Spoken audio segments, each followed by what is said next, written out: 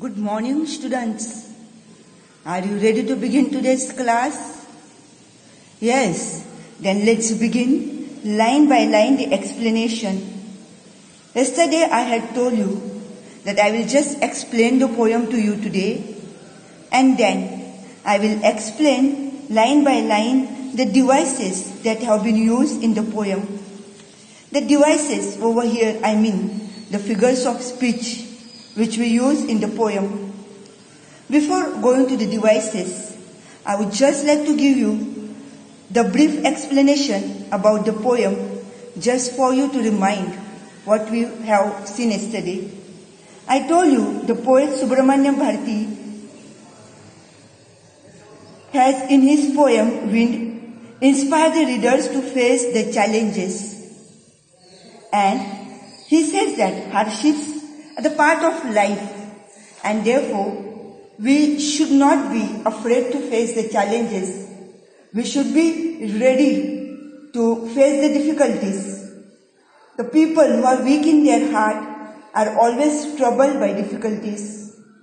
The poet uses the wind as a symbol of strength that easily winnows and crushes the weak and frail who are around it. However, if you are strong, the wind is your friend. Those who are strong and courageous attract strong people to be their friends. In life, we should not be helpless, or we will be mocked at, we will be laughed at. The poet is very hopeful that if people have firm and steadfast hearts and their bodies, then they will not be afraid of difficulties and challenges. They will have to struggle, but they will come out victoriously. And towards the end, we saw that how the poet keeps saying that let us become friends with wind, so that we are able to enjoy our life. Now, students, let's pay attention. Last time I explained you the figures of speech. I written it on the board also. Since you are new, I would like to explain it to you once again. We will see line by line. When I am explaining it to you, for example, the first line, wind comes softly. Now, over here itself, as yesterday I told you, the direct address has been made to the wind, and therefore, these figures of speech is called as apostrophe. When you write, you will be also making a bracket, make just one small hyphen and write next to it as apostrophe. I will also send you the board work, but on the board work you may not get the full poem. I may be able to write at the most 10 to 12 only on the board, and so be with me because I am going to give you some homework to do it on your own. So here we go, line by line in the poem. Wind comes softly. Underline that and write there the figures of speech called apostrophe. Yesterday some of you asked me, sister, why have you just written some words in purple color? Students, the board work you saw yesterday, I had used the purple chalk. That was just for you to know, to learn the figures of speech and the spellings by heart. Now, come to the second line. Don't break the shutters of the windows. Don't break the shutters of the windows. Students, I just want to tell you, almost in this first stanza, almost all these lines, you will have one figures of speech common. And that is the one apostrophe. What is the spelling of apostrophe? Yesterday I sent it to you to learn the spellings by heart. Once again I am telling you, you will have to learn the spellings by heart. Apostrophe is apostrophe, apostrophe. When the direct address has been made. In the first line we saw the poet is talking directly to the wind. In the second line also he is telling don't break the shutters of the windows. Over here you have almost three figures of speech. One is apostrophe as direct address has been made. Second is litotes or litotes. That is the negation. Don't, do not. Okay. which is used in a positive to convey the affirmative meaning, where the poet is saying, do not break that. So that is the second one. And the third one you will have synecdoche. SynecDoche. Students, you have to learn this spelling by heart because little difficult. Some call it as synecdoche, some call it as synecdoche. Whichever way you feel, but you have to learn the spelling by heart. Okay? Where the part of the shutter, which stands for the window as a whole, but only the part has been mentioned.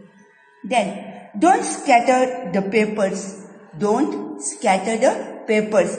Again here, apostrophe as well as litotes. I told you the negation has been used to convey the affirmative, the positive meaning. Do not scatter the papers.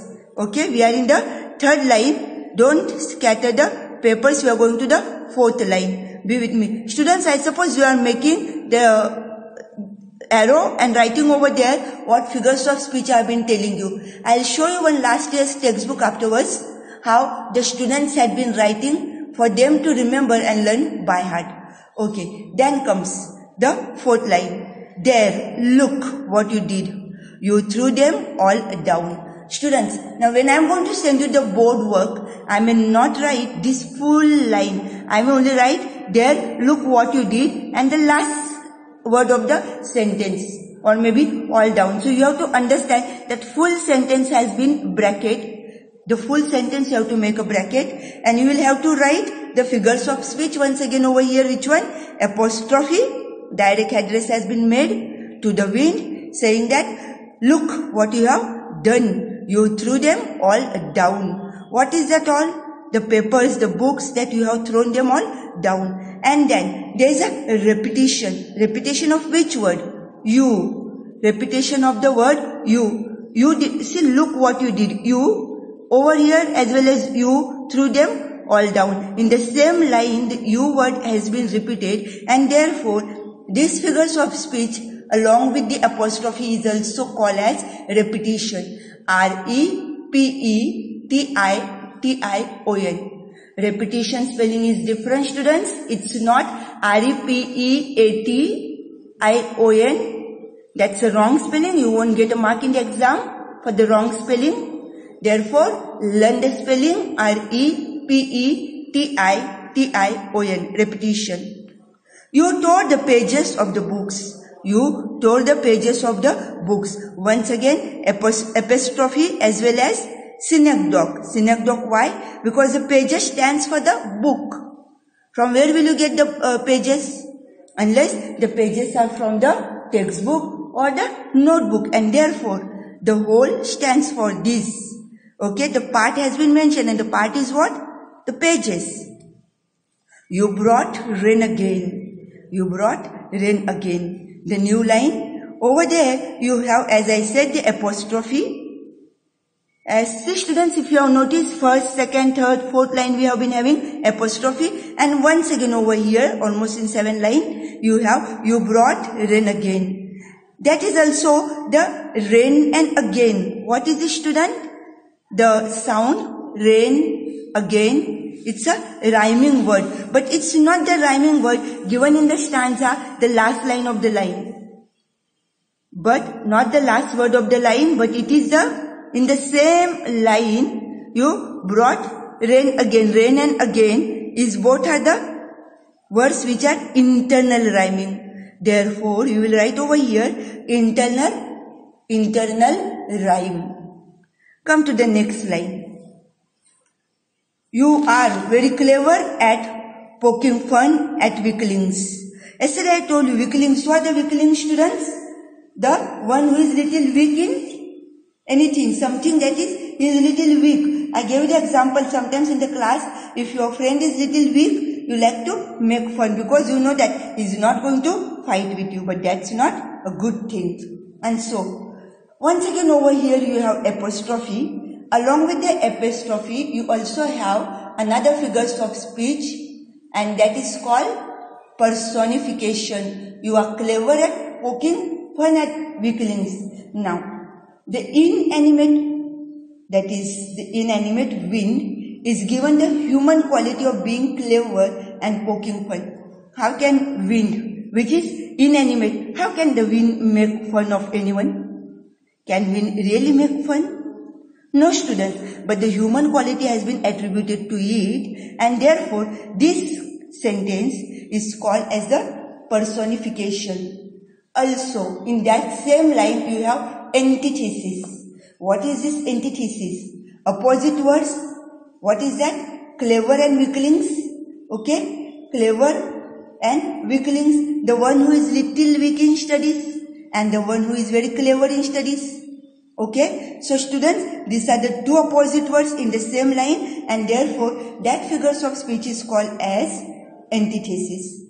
And then soon after the antithesis, you have alliteration. The sound of the consonant W is repeated in the words very and weakling. When you say very and weakling, the word sound has been repeated, the consonant sound has been repeated, and therefore these figures of speech is called as the alliteration. Come to the next line. Student, these next two lines up to here there are three figures of speech. There are three sentences.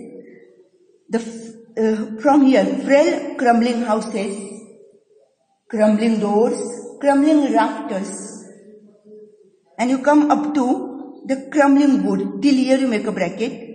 Instead of making it separate all three, you come from frail to the crumbling wood, make a bracket to it, students. And then, now, frail crumbling houses, the falling houses, the falling doors and the rafters. Yesterday I explained you what is the meaning of the rafters, and the crumbling wood. So students, the word crumbling has been repeated over here. Therefore, this figures of speech itself is a repetition. Repetition spelling I have told you, repetition. Also, there is another figures of speech called, the device is called tautology. Tautology.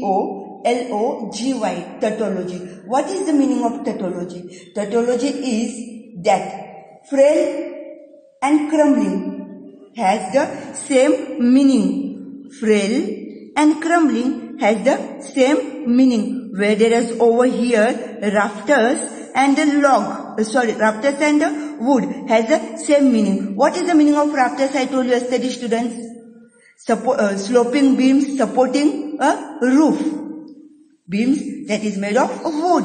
And so therefore, when it is said that the rafters as well as over here wood, crumbling wood, the meaning is same. It is about the tautology. And in the same line, when the same meaning has come, it is called as the tautology. For example, Rabindranath Tagore's poem.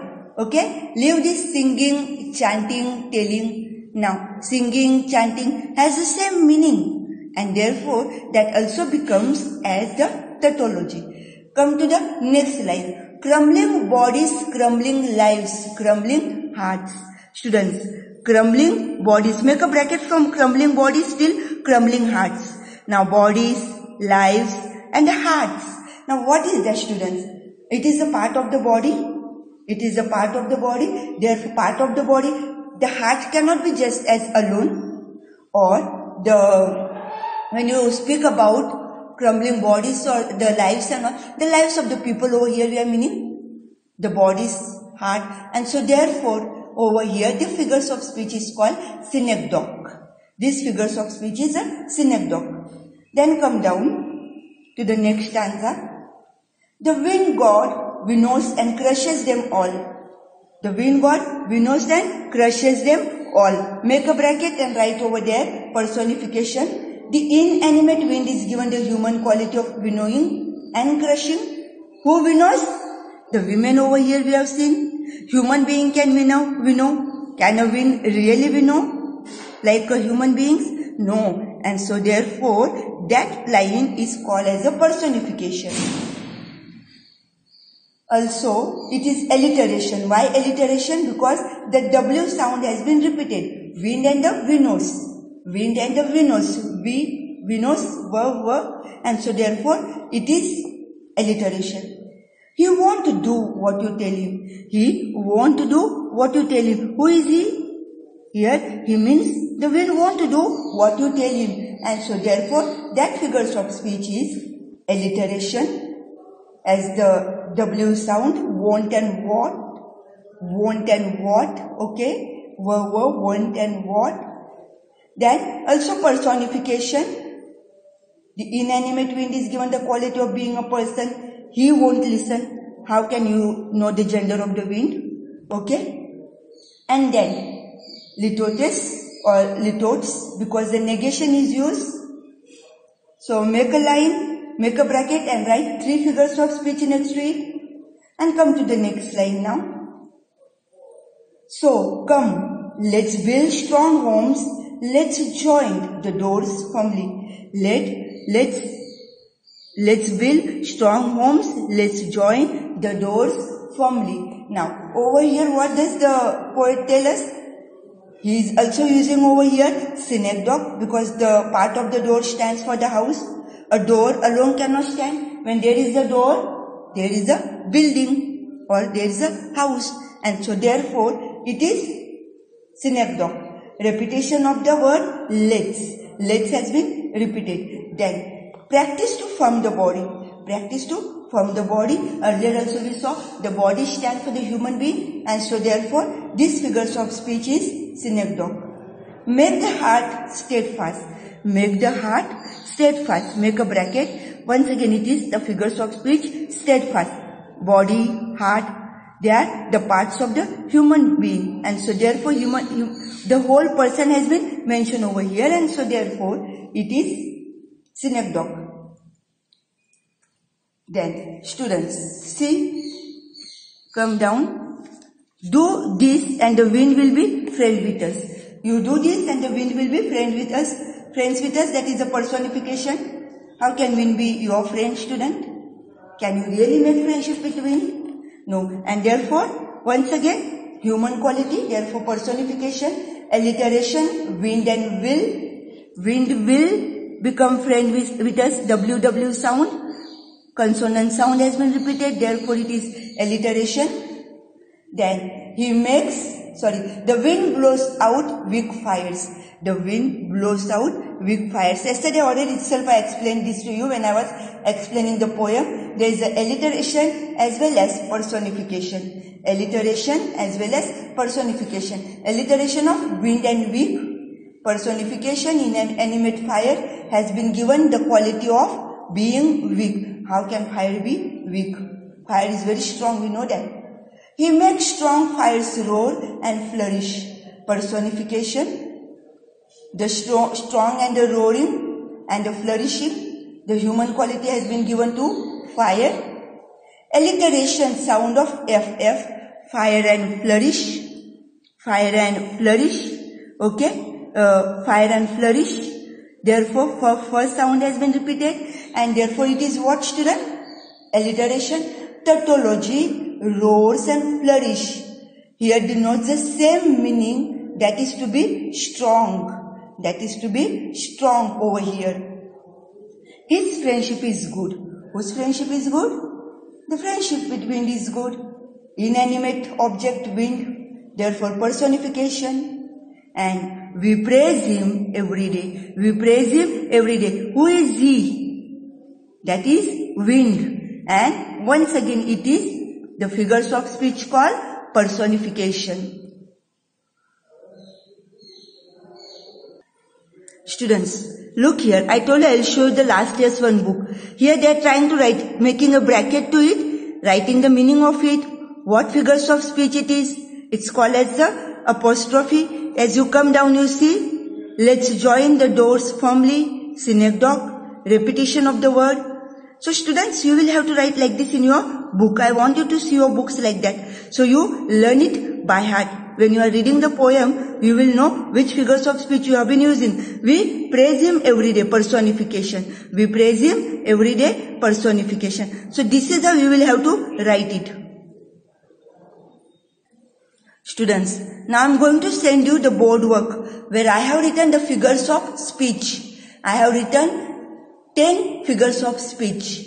And students, After each sentence of the stanza, I have written what figures of speech has been used, and therefore you write it in that way. I do not want you to make a mistake in this. I have shown you how to write in the book, as well as now I am sending you the board work.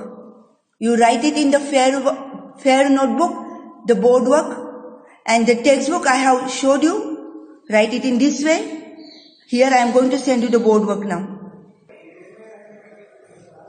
So look here, dear students, figures of speech line by line. 4 I have written this side and the other 6 will be the other side. You have to write it in your fair book. Now I am showing you the other part of it.